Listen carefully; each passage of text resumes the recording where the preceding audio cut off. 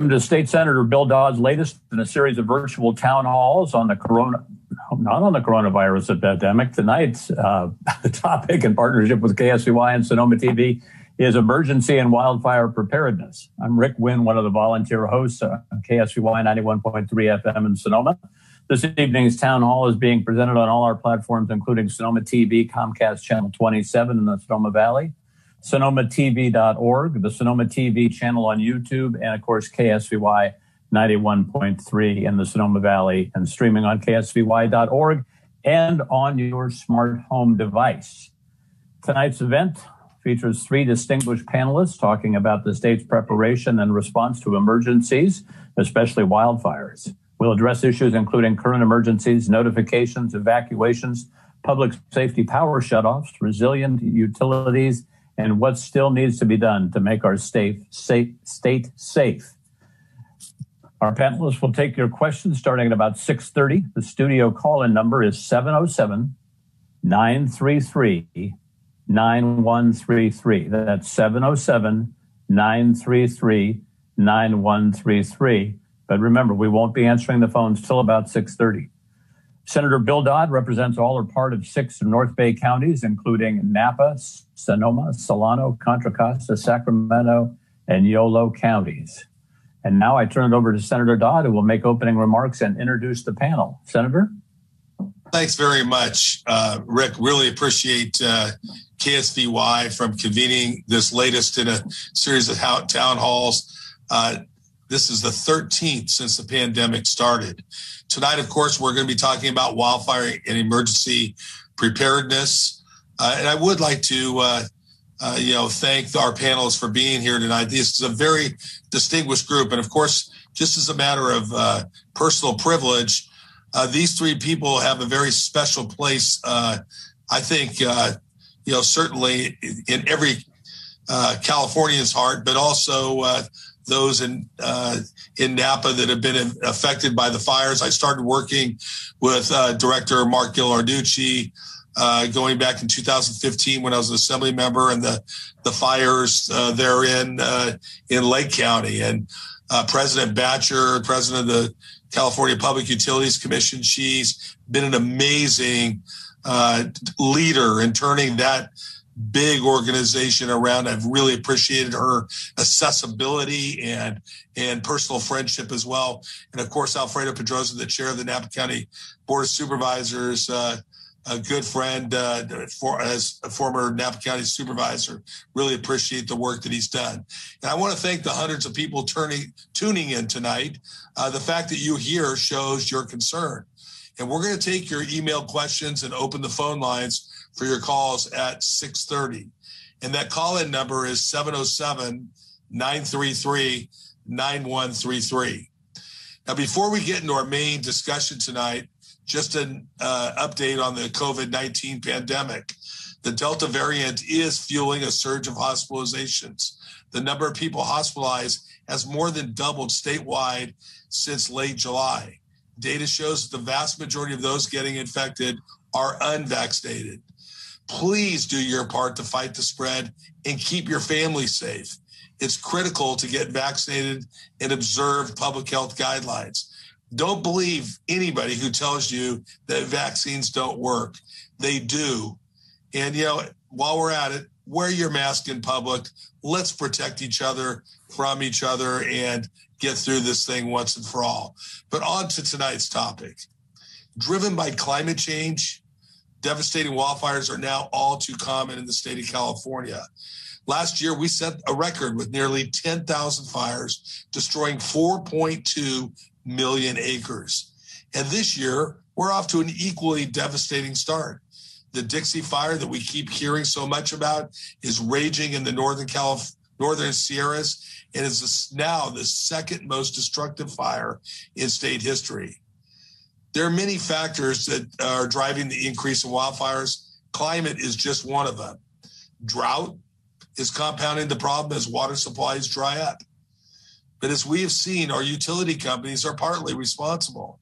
Electrical equipment sparked the 2018 Camp Fire, the most destructive fire in state history, killing 85 people. Clearly, these companies must do better. We will make them do better. But in addition to better managing our utilities, we must better manage our forest. And I'm really incredibly proud that Governor Newsom and the legislature this year approved a more than $1 billion wildfire prevention package that will include building fire breaks and doing controlled burns in our wildlands. The investment adds to wildfire safety and prevention measures I've been working on over the last 4 years. Still, wildfires will happen, and we must be prepared for them along with other major disasters, such as earthquakes. Evacuations, public safety power shutoffs, and smoky skies are all part of this unfolding reality. Improving our response, though, is key. Now, here tonight are three people to talk about what we're doing to keep people safe and give their outlook on the wildfire season. The state's director of California's Governor of Office of Emergency Services, Mark Ghilarducci, has led the California response to all manner of disaster since he was appointed by Governor Jerry Brown in 2013. A lot has happened on Mark's watch. He has been at the forefront of our response to fires in the pandemic, and we'll hear from him in a moment. Maribel Batcher was appointed president of the California Public Utilities Commission by Governor Gavin Newsom in 2019. In her role, she leads an agency charged with regulating public utilities, including electrical utilities, telecommunications, natural gas, and water companies. Among her priorities has been to help improve safety practices at these companies and make sure they aren't causing more disasters. And we have Alfredo Pedroza, who is chair of the Napa County Board of Supervisors, is keenly aware of the threat of wildfires and earthquakes at the local level, as well as what needs to be done to improve our responses.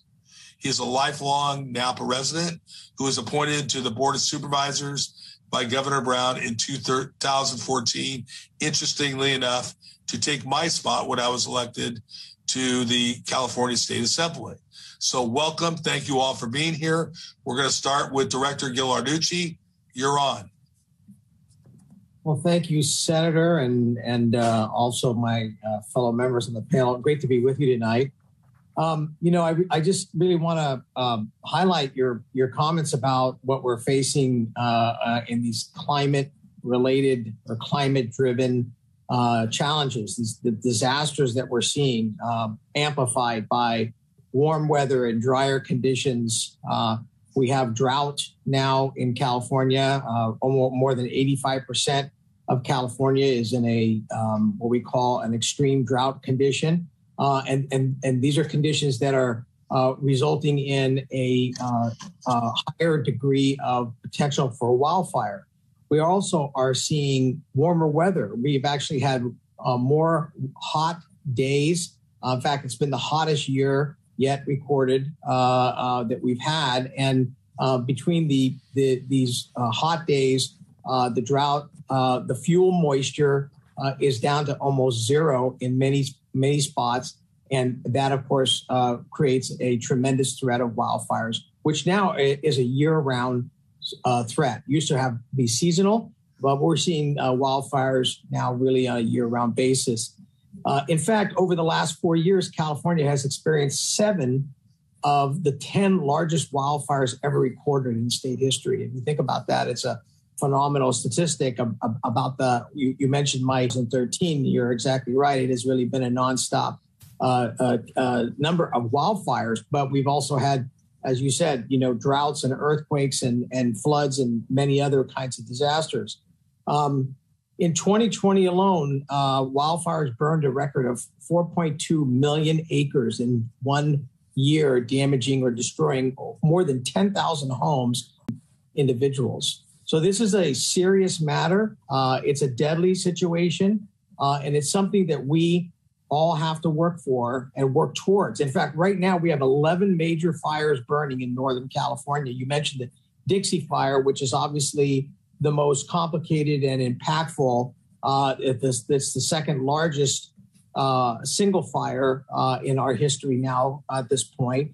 And unfortunately, we've lost a number of communities again The entire town of Greenville, unfortunately, has been lost. And, you know, we're seeing this more and more. And we need the public to be our partners in fire prevention, in our ability to buy down the risk. You have to understand that when the winds start blowing, it's not uncommon that a fire can get started and then embers can be blown further out, maybe a mile or two ahead of the fire, which is where you may not think, you know, you're far away enough from a fire. But I just got briefed just not more than 15 minutes ago where I was told that on the Dixie fire right now, with the winds, we have spotting almost 4 miles out ahead of the fire. It's almost an unheard of kind of thing. And that fire was picked up by air attack, and it rapidly grew to 10 acres in just a short amount of time. So we need to be prepared. And part of that is being able to work to, harden your home and understand the evacuation orders, evacuation timing. And if you're told to move out, we want people to move out. And as you'll learn from tonight from myself and other speakers, being prepared for fire, when you don't think it may not happen in your community, you're probably wrong. California is a wildfire prone state, and there's not too many communities I've not been to within the state where we haven't seen a wildfire.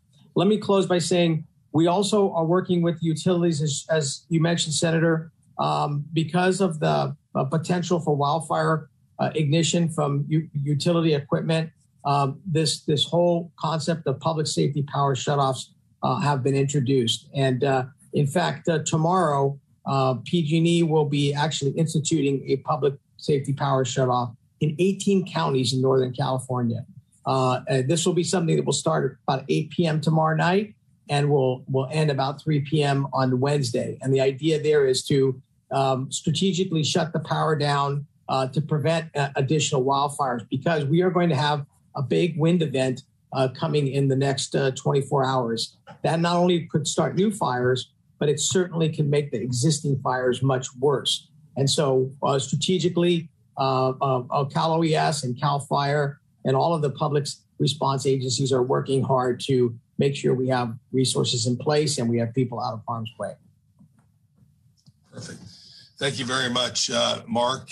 President Batcher, welcome. Maribel, you're on mute. I have too many papers in front of me. I couldn't get to my keyboard. Thank you, Senator. And it's really an honor this evening to join you and virtually, and certainly be here alongside Director Ghilarducci and Chair Pedroza. So I really do thank you, and I'm honored. As Mark, Director Ghilarducci said, and as Senator Dodd said, the California Public Utilities regulates the state's investor-owned utilities, electric, water, gas, etc. And PG&E is obviously one of those that we are responsible for in terms of how well they are operating the grid. Their responsibility is to operate it safely and reliably, and their customers are to be held at the highest priority within that configuration. This responsibility includes ensuring that they're doing everything in their power to avoid their power lines igniting wildfires. That's not only the law, it's also regulations.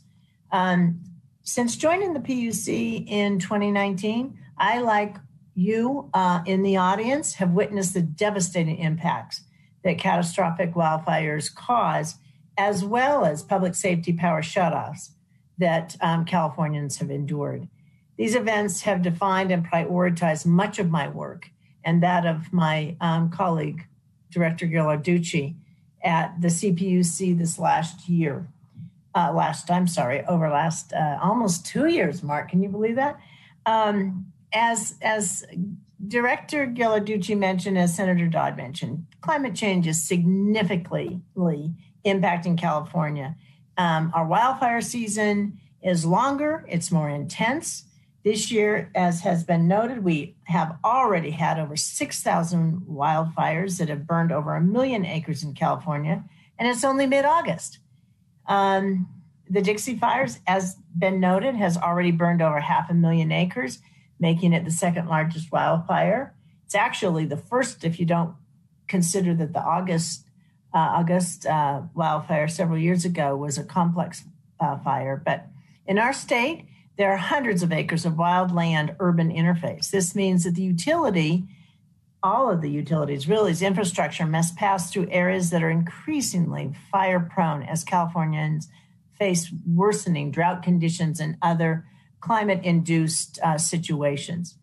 At the CPUC, we are focused on ensuring that the utilities are taking aggressive action to prevent their infrastructure from sparking a wildfire.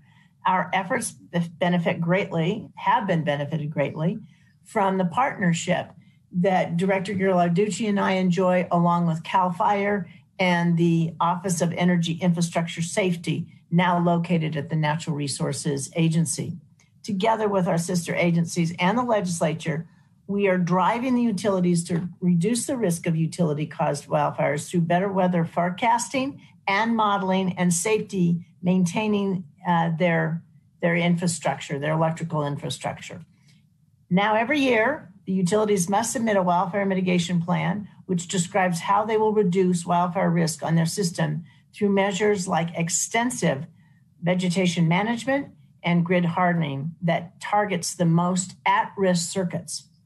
I'm grateful for the expertise of the Office of the Infrastructure Safety, formerly at the CPUC as the Wildfire Safety Division, which reviews these plans and provides guidance to the utilities on where their efforts must rapidly focus and mature. One of the other tools that is available to the utilities to prevent catastrophic wildfires is to shut off the power to its customers, as many in the audience know all too well. The utilities have statutory authority to turn off the power. When doing so, will protect public safety.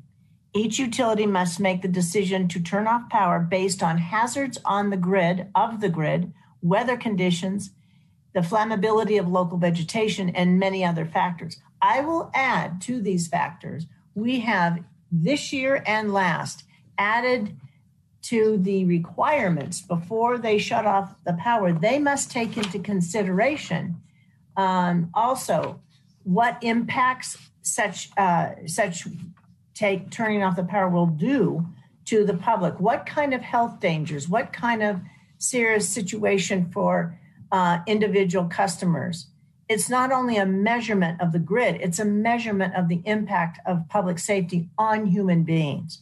So that is another thing that they will have to report 10 days out to us at the PUC, what they have learned, what they considered, and how they considered it. And that will inform us as we move forward to ever increase our and be more specific, if you will, about our guidelines, which they must follow. There have been some improvements along the way. I think Director Ghilarducci would agree with that. There's much that needs to still be done. And we meet regularly with the IOUs.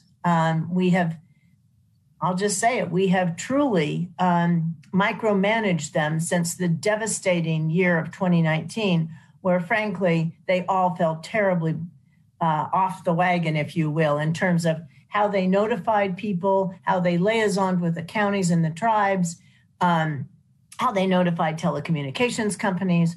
We did a full assessment of them and really have been holding their hand closely on improvements in many, many parts of what they do in terms of mitigation of wildfire, as well as how they manage a situation that is going to necessitate a PSPS. I won't go through all the improvements made by PG&E. It might come up in the question and answer period. I don't want to overspeak my time here, Senator Dodd, but I can illustrate some of the things they've done in terms of community resource centers, wildfire mitigations. I can talk to our PSPS guidelines that have increased what they must do. So, and then I think both Director Ghilarducci and I can talk a little bit about tree removal, because I know that's been a source of concern in both Napa and Sonoma counties, as well as a couple other areas.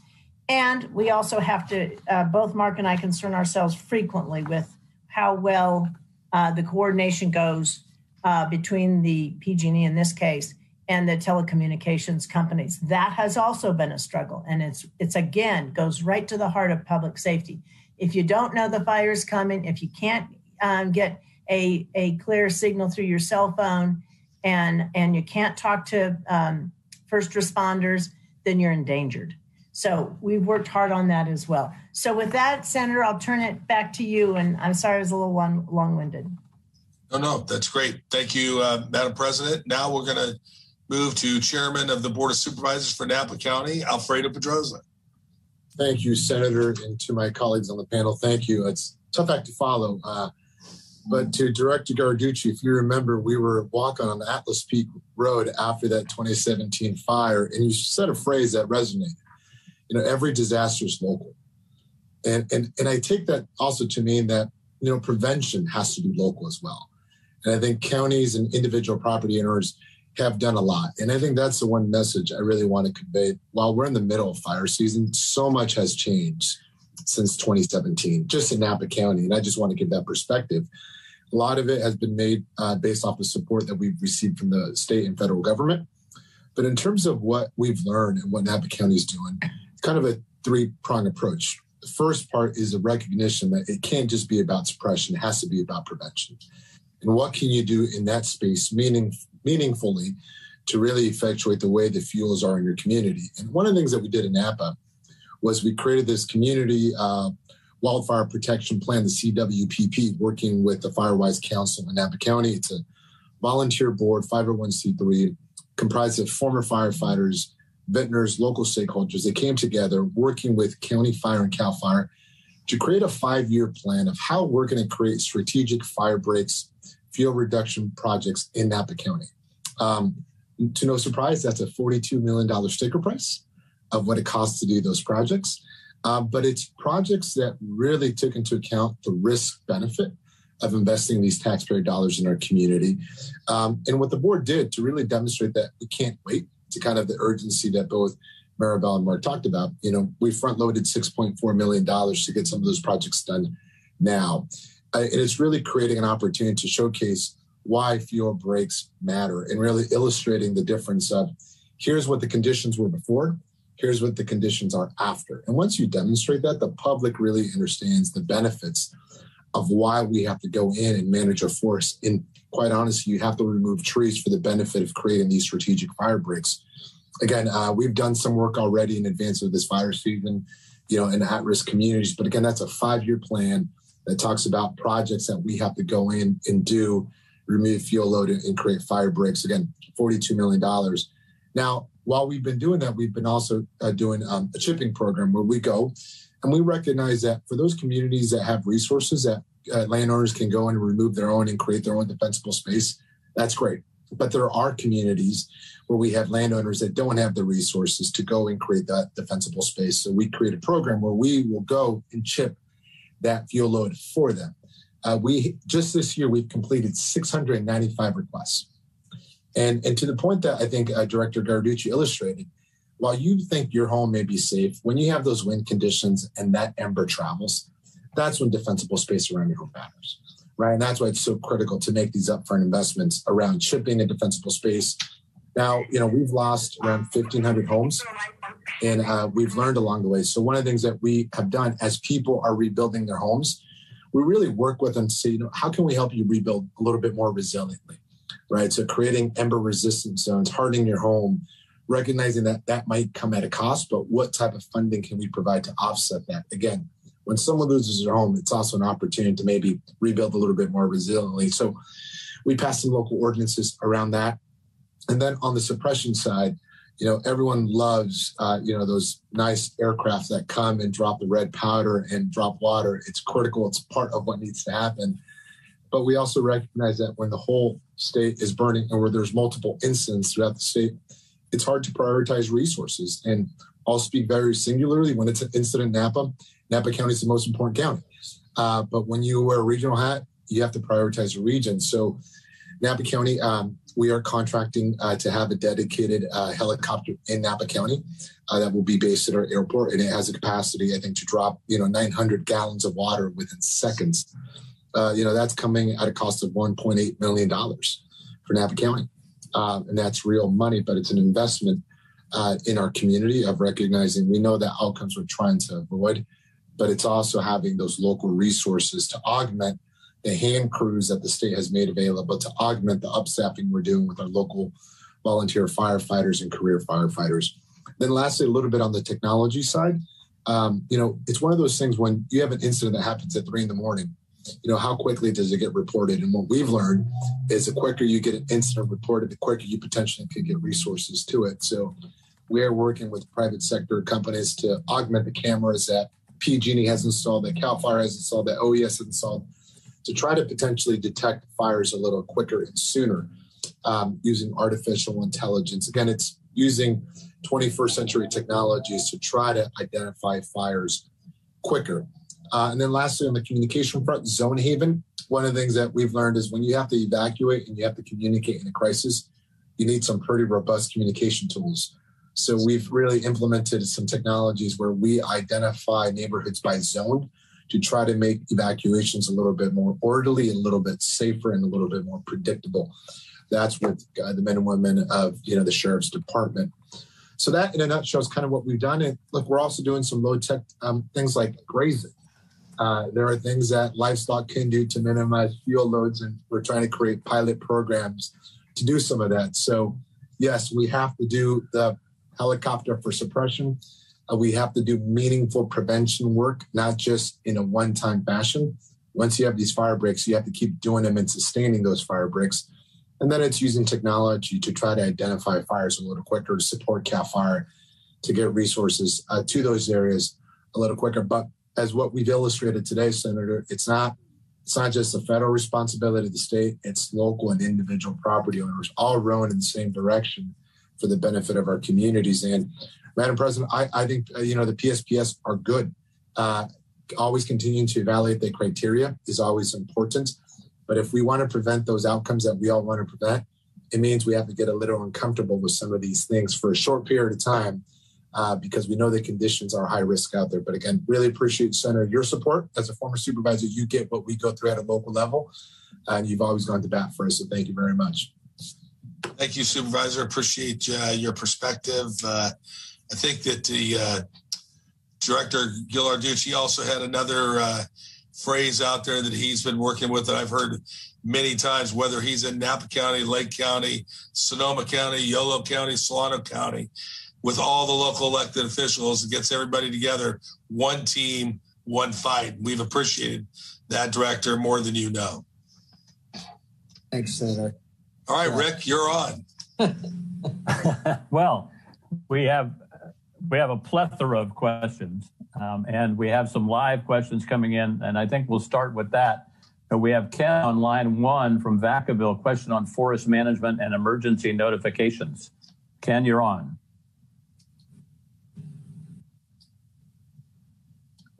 Ken, you're on. Hello, Ken. Sitting next to, yes, can you hear me? Yes, we can. Thank you. Thank you, Senator Dodd. With Mr. Ghilarducci sitting next to Mr. Pedroza, at least electronically, please have a conversation. The warning system, the emergency notification system for Napa County is a model. Solano County, not so much. If Mr. Ghilarducci, if you could standardize the emergency notifications for counties, it would be very helpful. The fires that we had, the campfires, you recall, were disastrous in Santa Rosa because it occurred at 1 o'clock in the morning and the warning system was knocking on doors. If an electronic version of that with Nixle works, but my phone's not on at 1 o'clock in the morning, it doesn't. There's a tsunami siren system that the coast uses for that. Why can't we have something like that for the off hours or those of us who do not have access to electronic alerts? Who would like to take that? So maybe I'll start. This is Mark. Great question. Thanks for bringing it up. And let me start off by saying that Napa is a great model. What's happening in Napa is I love to see happen in communities throughout the state. They have learned in Napa from previous disasters. That's the first good thing. You have to learn from the past.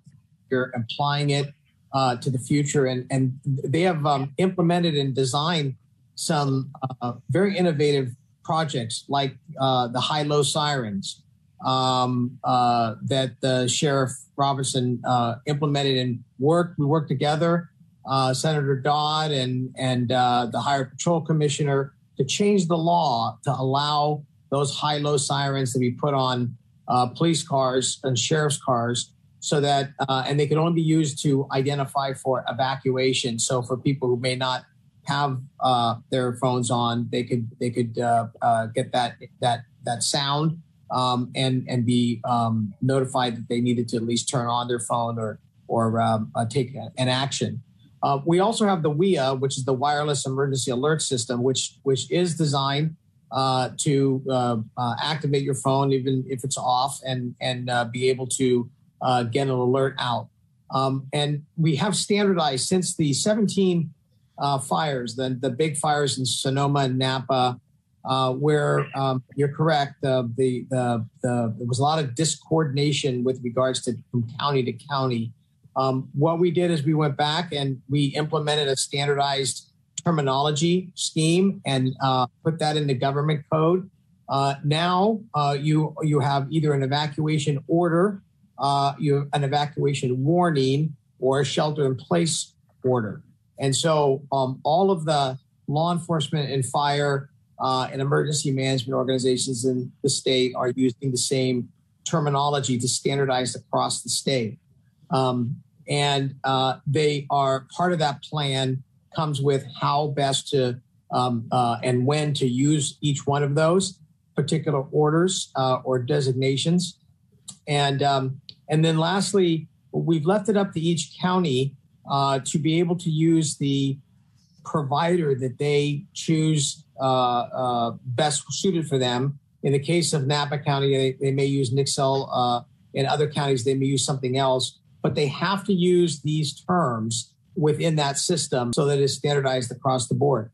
I would say we're not 100% exactly where we want to be. We're as technology gets better and as more of this capability gets implemented, like the high lows across the state, we'll continue to get as standardized as possible. But we've taken a big leap ahead since the 2017-18 fires. Thank you. I want to come back to that with another question, but Donna's been holding for quite a while from Napa. She's formerly from Angwin, and she has a question about old power transformers. Donna? Hello? Hello, you're on. Donna, you're on. Okay. So we had lived in Angwin for many years, and I don't know what year the power pole had been put in, but it was showing alarming signs of age. And I kept calling PG&E, telling them I thought it needed to be replaced. So after the fire last year, they finally replaced it. And their parting message to me was, now you don't have to worry about it sparking. The new ones don't spark. Well, I had no idea that I should have been worrying about it sparking.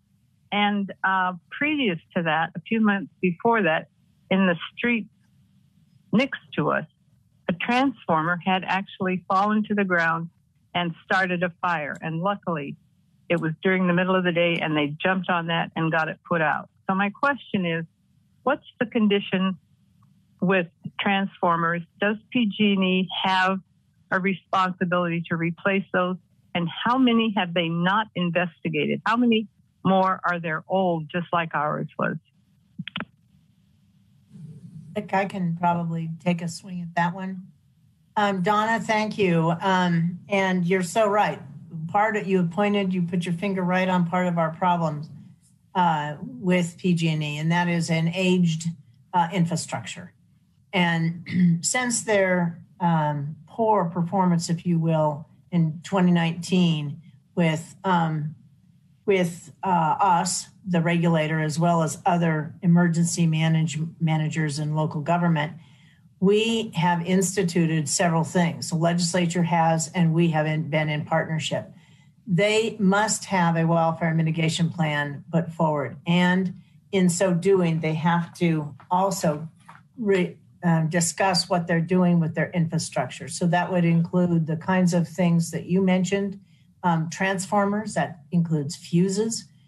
There are two types of fuses. There's exempt and non-exempt fuses. Exempt tend not to spark as much as the non-exempt. So we're insisting that they go through, they replace that. They're hardening the system overall. One of the main things that they are doing is covered conductors. Now that sounds fancy. All that truly is covering the electrical wire. So that it's less likely, still could be, but less likely that it will contribute to sparking and igniting a fire. They are in the multi-year plan of replacing transformers to more modern transformers, their poles, their towers. You might remember in the Camp Fire, it was discovered that one of those towers was over 100 years old. So this is all shocking. It's shocking to the regulator, it's shocking to the general public and the customers, shocking to the legislature, and of course the local governments. So they are under various plans and executions of those plans to harden their entire system. Part of that also is undergrounding electrical lines. They're in the Sierra Nevada, particularly some the topography difficult, and that will be difficult to do. But that's in the menu of things that we want the IOUs to consider and are considering. One of the ways we hold their feet to the fire, no bad pun intended, is we have to approve their general rate cases. That gives them essentially the budget to pay for things. And we also have to approve whether or not they have prudently spent that budget. They might do something that we go in after the fact and review whether or not they can get paid for that, frankly. And we will find they didn't do it responsibly and prudently. And they have to meet those types of judgments by the regulator. So you're right. They have aged infrastructure. They're underway in mitigating wildfires by updating the infrastructure. But there are millions of miles that they have to do. I'm not making an excuse for them. They have to do it. Public safety is at risk. So I'm sorry that you had to call them so often before they replace. Extremely helpful, but it's a combination of them all. You want the right fuse, you want the right hardening of the wires, you want the right vegetation management, the clearance under the wires. So if there is a spark, it doesn't ignite the terrible dry fuel load that we have throughout the state right now. So Don, I hope that at least explained a few things to you. I think Donna, a follow-up question. Rick, if I may just real quick, just for Donna, if you've already notified one of the supervisors, just let us know, Donna, so we can have that knowledge locally about that. No problem. John Varacco from Woodland asked, my question's about overseeing PG&E's maintenance program for the rights of ways and equipment. Who in our state government is overseeing these areas? I believe you just answered that. We do, who in our Rick, state government is holding PG&E's management and the board of directors accountable? That is you, right? Yes, we do. And we hold them accountable both in law and regulation and in some of our proceedings. PG&E in particular is being held accountable on some of the safety issues that came out of the bankruptcy, part of the bankruptcy plan. Their senior executives must be held accountable for safety, and per our safety lines, as well as what's in their wildfire mitigation plans. And indeed, some of their executive compensation is linked to that since our procedure that approved the bankruptcy. As you can imagine, a lot of the questions were submitted earlier have to do with PG&E. We have Olivia on line 2 from Sacramento, and she has a question on evacuation orders. Of prisons from evacuation orders, and I feel that this is particularly concerning in our area, particularly with regard to CMS, where residents have in the past, just last year, been exposed to terrible conditions inside during last August's fire. And where there are many people who have respiratory illnesses that, if exacerbated, could leave them more vulnerable to COVID-19. So my question is, Ms. Director Ghilarducci, your office is responsible for overseeing emergency response in the state, and your website claims that your values consist of compassion and concern for all. So my question is, what do you intend to do to prevent catastrophes like this from happening in the future and ensure that those commitments extend to all Californians, including those who have been left behind in the past? Thank you, Olivia. Thanks, Olivia. And I appreciate the question. And Thank you, and thank everybody for taking the time this evening. Those of us in the fire zones pay close attention to everything that's going on. Back in April of this year, Governor Newsom announced, I think it was $520 million that was going to be appropriated to CAL FIRE for new equipment, aircraft, and human power. In June, this money was, without much press, didn't make it to CAL FIRE. And I just kind of want to know, there's thousands of us in the fire zone that kind of want to know what happened to that money. And especially when we hear now that CAL FIRE needs more staff and more equipment. I'll take my answer on the air. Thanks. I think I've had that down by now. At any rate, I'll give that a try. When the governor starts out with his budget, it's a give and take. The legislature has their actions that they want to do. We've got our teams in the Senate, our budget teams, and this budget teams, in the Assembly. And frankly, I wasn't aware of that same charge was leveled at the governor for fire prevention money. One of the things I've noticed, though, that in the May revise, the governor, comes up after looking at all, the money, at least at the time that's come in, how that money can all be programmed, and we'll get advice. And then from there, the exercise is working with the legislature to see what's going to be done.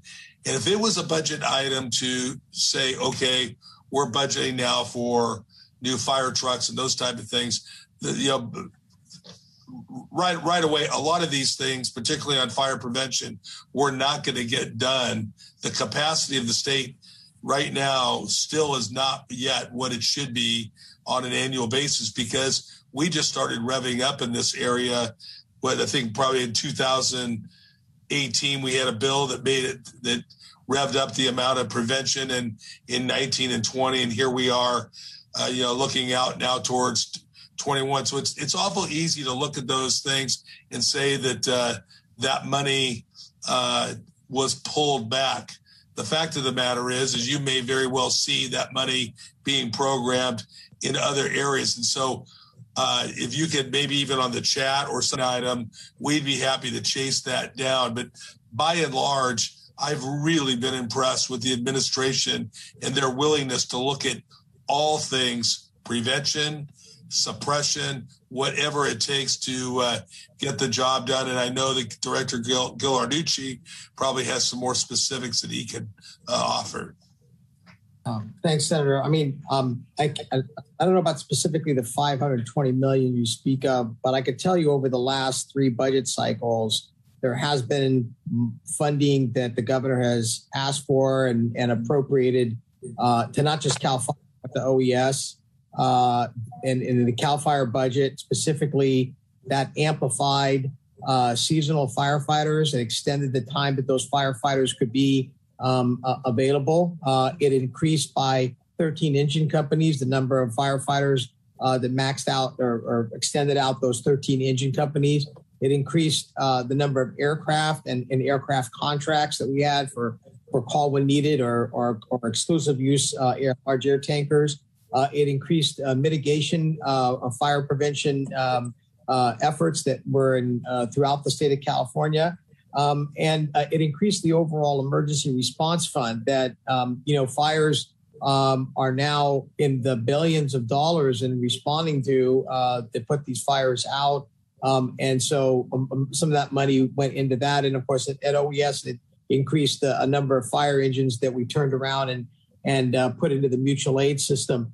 The way the budgeting works, as the senator says, it's sort of like over a course of time when you read the budget and you look, specifically for 500 and something million. At one time, it could be designated for CAL FIRE into this budget, but moved to a different project that's related. But there's backfill to meet the requirements that have been set forth. So overall, if you look at the course of the last 3 budget cycles, you'll be able to recognize the enhancements in the overall firefighting capability here in California. Mary Jane O'Brien from Napa says, who's a lucky survivor of the LNU complex fire, it burned within 15 feet of her back door. She says firefighters deserve to have a decent wage, not pay and budget cuts, which she perceives, I guess, that they're having, and to take away super tankers that saved our community. Is she right on that? Or I think we would all agree. We would all agree that firefighters deserve a decent wage, a livable wage, and they put their lives on the line for all of us. So I think we all are in agreement how important that is. So were there budget cuts that took away the super tankers? I don't think so. Can we correct that? What also, Bill, to Senator Dodd, to the previous question, in terms of some of the funding that's made available, there's a new helicopter in the region through the contract for service, the Chinook, which holds 2,800 gallons. So to the question of, I think it's not about taking away resources. I think they're replacing resources with more strategic resources that can be a little bit more surgical of how they can reach, those hard to reach areas is the sense I get. But even at the local level, I think our funding for fire departments has only grown.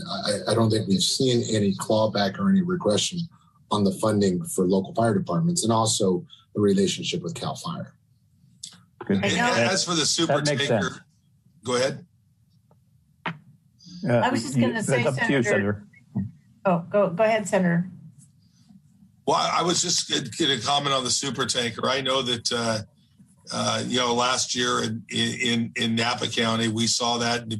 Also in Sonoma County, the previous 2 years, we've had the unfortunate climate change just does not just impact the state of California. It impacts the state of Oregon, Washington, Montana. It impacts all the Western states really, really negatively for these wildfires. A lot of those federal government owned and leased super tankers, we do have some ability to have it.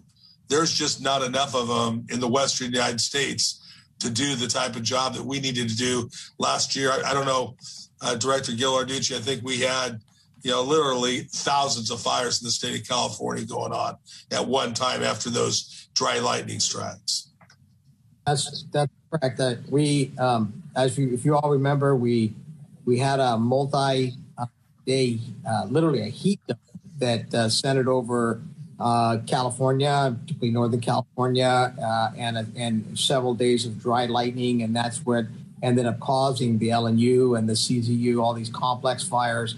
They were all individual fires that burned together. They became a complex, and that's why in 2020, was a devastating year. In fact, in 2020, we made history in that we had 32 counties that fell under a federal major disaster declaration. Now, we've had major disaster declarations for fires before, but never 32 counties at the same time. So it was a pretty significant state of affairs. And look, we have very large air tankers in the fleet. They have been funded. The big 747 super tanker that you may be thinking about was taken out of service by the owner and had to do with some certification issues. Look, if it was back in the mix, it was a privately owned unit contracted to the government. We certainly would have it on fires today. but we work to make up the difference through other kinds of air tankers and other kinds of contract. Senator Dodd's 100% correct, though. We don't have enough of these large air tankers. They are predominantly owned by private sector, and they're contracted to the government. Now, recently, the state of California worked a deal with the Department of Defense and to take over several Coast Guard C-130s and repurpose them for firefighting. And we're in that process now of adding those 7 C-130s to the California fleet to be able to use for firefighting in the future. Let me just close with saying, on the issue of pay for firefighters, there's no question that all firefighters need to be paid and paid well. Our Cal firefighters and our local government firefighters have a very good living wage. But it is true that during the course of the pandemic, given the economic that the state was facing and all individuals were facing, losing work or not being able to work, the governor did an edict across the board at state government on a 10% pay cut for all state workers. That's all state workers, including CAL FIRE, for a period of a year, and recently has reinstated that plus a plus up through their contractual agreement. So lastly, the U.S. Forest Service firefighters, which are federal firefighters, were not paid a very good wage. And recently, Governor Newsom did work very closely with the White House and the USDA secretary to work to increase their pay rates to at least minimum wage, $15 an hour, and they're now working with Congress to actually make that an increase moving in the future. So we agree with your assessment, and we'll continue to work at that to make sure those folks that are saving our property and risking their lives get what they need. 2 minutes, 10 seconds left. Okay. Real quickly, Randy and Angwin, do you have a real quick question? I do. Do you think that each county should own their own dedicated assets, i.e. airplanes and helicopters to assist CAL FIRE? And will you force CAL FIRE to accept and incorporate these assets as they have shown reluctance to do so? Thank you, Randy. We've got about 30 seconds for the answer. Who'd like to take that? Well, I guess that probably falls on me as well. Look, I'm not sure we look to have every county. Not every county needs aircraft. There are a lot of CAL FIRE state level aircraft, whether they're dedicated full-time aircraft owned by CAL FIRE or under contract that are in place throughout the state strategically. Having a lot of aircraft in the air fighting fire is important, but also can be dangerous if it's not done in a coordinated fashion. And let me just say this: aircraft are important. When you can't really use aircraft. It's really the boots on the ground that make the big difference, and these are firefighters on the ground that we need moving forward. Thank you so much. That's about time for us. Thank you, Director Mark Ilducci of the California Office of Emergency Services, Maribel Batcher, the President of the California Public Utilities Commission, and Alfredo Pedroza, Chair of the Napa County Board of Supervisors. Closing comments, Senator Dodd. Yes, we're going to continue to have these wildfires. That's just evidence what we've seen so far this year. We're spending more money than we ever have. I think when I started in the legislature in 2015, our budget was about $1 billion a year, probably less. Today we're $3 billion, and focusing more and more on fire prevention. We'll continue along those lines. Appreciate this great panel for taking time out of their personal schedules to be here tonight, busy schedules, nevertheless. And also to Rick, to you and KSVY for the wonderful job that you do, and for all our viewing audience and for all the callers. Thank you all very much, and good night. Thank you.